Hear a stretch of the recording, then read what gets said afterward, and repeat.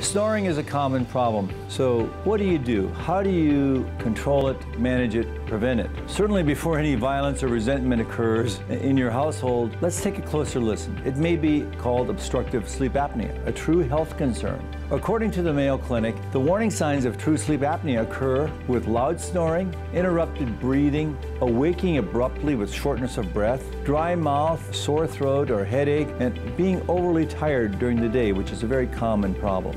In most cases, sleep apnea can be treated non-invasively with lifestyle modifications, such as those CPAP devices and dental appliances. These obviously are non-invasive and should be attempted first. In this Journal of Plastic and Reconstructive Surgery hot topic study, researchers investigate the effectiveness of a more aggressive surgical treatment for severe sleep apnea cases. Interestingly, these authors report that jaw advancement surgery may be one of the most effective treatments for severe sleep apnea. The study also noted that many board-certified plastic and reconstructive surgeons across the country are practicing and refining this technique for their practices. Now, of course, not everyone who snores has sleep apnea, and certainly not everyone who has sleep apnea needs surgery, such as jaw advancement. But sleep apnea is a health risk, which can compromise your quality of life, your health, and even endanger yourself and others. So if you think you or someone you know has true sleep apnea, talk to your physician first